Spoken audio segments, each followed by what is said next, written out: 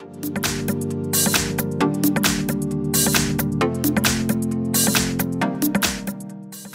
I have Motorola Moto E7i, and today I'm going to show you how to set up this device. So firstly you have to select your language.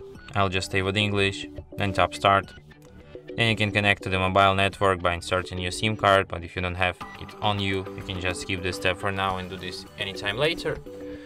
And you can connect to the Wi-Fi, but if you don't have any open Wi-Fi network around, you can just set up your device offline. Then you have to set up your date and time. Then you have Google services, just disable all of these features.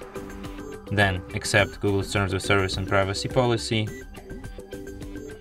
Then you can set up your screen lock, but also you can skip this step and do this anytime later in settings. Then you have to accept and continue Motorola's privacy settings. Then you can share your email with Motorola and they will send you emails with these kind of things, but I suggest you just disable this feature. Then disable location permission, tap next, and your device will be ready to be used. And that's it. Thanks for watching. If you find this tutorial useful, don't forget to hit that like button and subscribe to our channel.